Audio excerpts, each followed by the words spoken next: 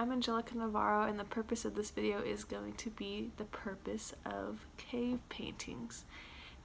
When were the cave paintings estimated to be created? It was about 40,000 to 14,000 years ago, and that's how far back the art samples date back to. The most common cave art that you'll find are symbols, animals, or humans, and it'll either be a painting, an engraving in the walls, or a sculpture. The first painting in a cave was from the Stone Age in Altamira, Spain. The Stone Age was about 2.6 million years ago, and it ended in about 3300 BC.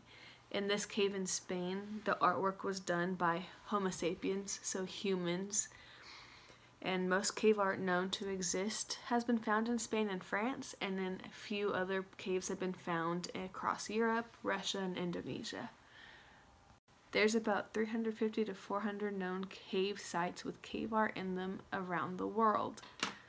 Most cave art paintings are in the color of red and black pigments, and they are made from rocks and charcoal. All the other colors of rocks like browns, the reds, sometimes you'll get the purples, and the few sculptures that they found in the caves were made from clay. The painting in most caves represent the prehistoric animals of the time of the Paleolithic age.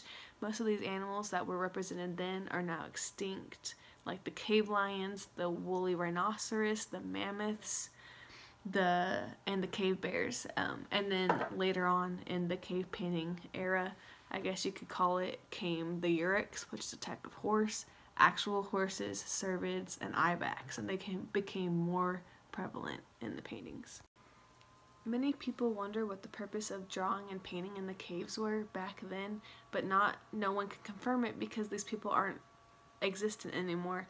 And I think it's amazing because this was our first form of graphic communication. There was no languages or dialects for these people to even comprehend like there is today, like our complex English, Spanish, French, all of those. And so based on all of the pictures that I've seen, I would say that one of the purposes of cave paintings was for record keeping. And when these people, these Paleolithic era people, their brains, I don't know if they could comprehend numbers at the time, but I think they could keep track of what they've caught, what it looks like of what they caught, what they've eaten, things that they shouldn't eat because something's happened to someone else, you know, like live by experience back then. And then an animal could have been drawn on a cave somewhere to show them and to warn other people, like, hey, we saw this animal in this section. If this animal's going to kill you, we don't want to walk over there. We're going to travel a different way because these people lived as nomads. This also could have been used as a type of warning to themselves. So if they're traveling and they come back to this same cave, they're like, oh, we shouldn't live in this cave because that thing almost killed us.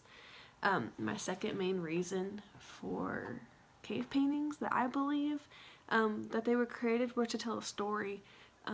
History is all about telling stories. Ever since the beginning of time, we have these stories that tell us how people were created, and we learn from these stories. And they couldn't talk or speak or communicate in like a proper form like we do today, but they could show each other in action pictures. Because if you look at a stick figure, you're gonna know that's a human. If you make the arms move in the picture, you're gonna know that the human's walking. So these people at the time, they used the creases in the walls to show movement with the animal's shoulder blades, with the animal's legs, and they showed a pattern of the animals in order to show action over time. In doing all of this, they created the first graphic communication means for their people and for humankind today. It's not as complex as modern day, but that was the basis of human development.